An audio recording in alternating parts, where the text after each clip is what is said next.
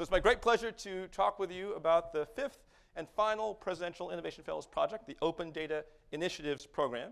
And I'd like to start by talking about the weather, or more specifically, weather data. So decades ago, the government made a key decision, which was to actually make all the weather data it was collecting downloadable electronically by anybody for free. What then happened is that free fuel powered an enormous rising tide of innovation in the private sector. Entrepreneurs who picked up that data and turned it into the Weather Channel, weather.com, iPhone weather apps, weather insurance, and much more. Growing the economy, creating jobs, and adding a lot of value to all of our lives. Government ran a similar play in the 80s when President Reagan began the process of liberating access, civilian and commercial access, to the Global Positioning System, GPS, which of course now has spawned everything from navigation systems to precision crop farming to Foursquare on your iPhone, and everything in between. In fact, actually last year alone, it's estimated that civilian and commercial access to GPS created $90 billion of value for the American economy, growing jobs, growing the economy, and improving all of our lives in immeasurable ways. And so we love this play. We love this play of basically without legislation, without regulation, without actually really spending a ton of money, right, taking data that's sitting in the vaults of the government that taxpayers already paid for and jujitsuing it into the public domain as machine-readable fuel that American entrepreneurs can take and turn into magic, turn into all kinds of new products, services that help improve American lives, create jobs, and grow the economy.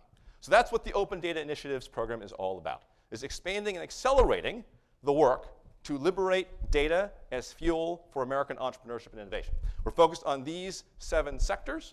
Health is actually an area where through the Health Data Initiative, we've been liberating health-related data, information resources for a few years now, with hundreds of companies, large and small, taking that data and turning it into all kinds of products that help you pick the right hospital or doctor for your family, connect to a clinical trial that could save your life, help doctors deliver better care, help you manage your asthma using the latest medical knowledge, and much more. We just kicked off in May a safety data initiative. We kicked off actually a couple months ago an energy data initiative, an education data initiative. I see folks on that team here in the room for the Department of Education.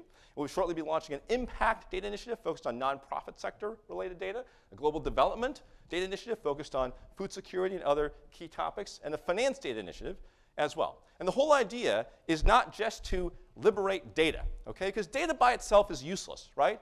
I can't feed my baby's data. I can't pour data on a wound and heal it, right? I can't actually pour data on a road and fix it. Data is only useful if it's applied. So you do actually have to make new data available. That's actually very helpful. You also need to take existing public data that may be available, but in books, PDFs, static websites that are useless to a developer, and actually make it available in forms that are useful to a developer, right? Bulk downloadable files, liquid machine-readable data, accessible through APIs, basically forms that are usable by developers. You do that too. But if you just do that, you've accomplished actually some of what you need, but not all. And the last thing you need to do is you need to actually engage the people that you hope will use the data, will apply the data to create tangible benefit for the American people. Engage with the entrepreneurs and innovators, spread the word about the data that's available, get their feedback on what can be improved about, what feedback actually would be useful to make new data resources available, so on and so forth. Celebrate what they're doing, spread the word about what they're doing, and catalyze a chain reaction of innovation that continually expands the array of services, products, features, benefits produced for the American people, produced by entrepreneurs using our data in a way that actually improves lives and creates jobs.